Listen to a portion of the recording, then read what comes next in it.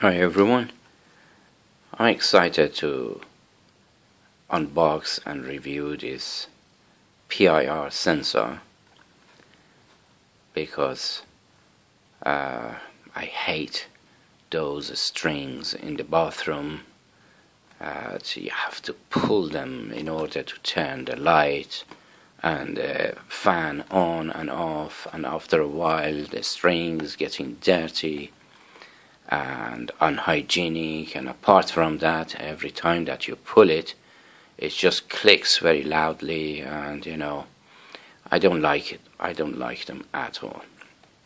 So it's time to upgrade, and that's why I bought this item for $6.99 for the light and the fan to come on automatically when you enter the bathroom, or in fact in any room that you put this one on, and as long as it detects movement, the light stays on, and when you leave the room, the light after some delay, 10 seconds or more, is going off.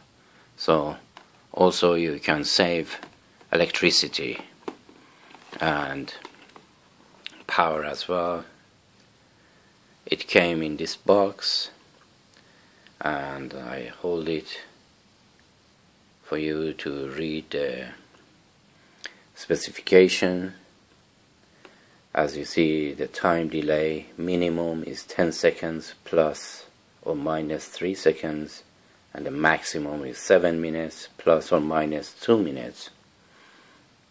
And it's really a useful addition to anybody's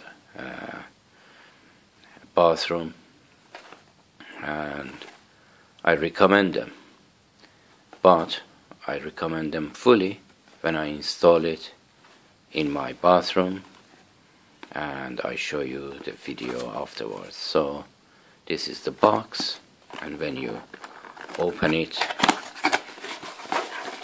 you have the item, screw fixtures, and a manual. We don't need this at the moment. We put this on the side, and this is the manual. This is the face of it, and there's nothing much there. It's just the model number, and then you have the installation and the specifications and how it works, how to connect cables. I hope you can see it. I focus it, I hold it for a while. You can pause it, and then we move on to the other side, which is this part, and then it tells you about the functions and the rest of it. So we put this one aside as well. The item comes also with 2 screws and 2 wall plug or ceiling plugs. Just get to the item itself. This is going to be a very short video about this PIR sensor. I'm excited to put this on and see how it goes, and I'll let you know later. Those screws is for this part, which you install it to the ceiling or to the wall, and then you can easily put this back on like so, and then twist it, and it's done. But before putting this back on, you have to connect the cables, and the item has a pilot light, a green pilot light, and two settings, locks and time settings.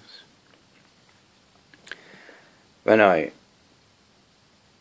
read the description, it didn't give any sense of dimensions that has to how big this one is, but in the reviews or feedbacks on the eBay, they told me that this one is big, but I didn't think it's going to be this big. I can measure it for you just to give you some sense of dimensions on this. And I get my tape measure and I come back shortly. Here we are, the tape measure and the item. Let's measure this, the base, to show you exactly the dimensions in inch and in centimeter. We focus the camera.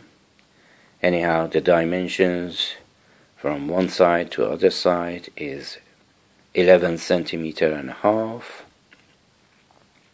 or 4.5 inches, and the height of this is about 5 centimeters or 2 inches, and altogether I think the height is going to be a little bit more. Let's see. And as to here, it becomes about 6.5 centimeters or 6 centimeters. Anyhow, I want to keep this video really short, and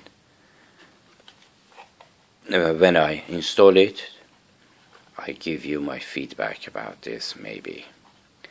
Thank you for watching, and until my next video, take care of yourself and each other.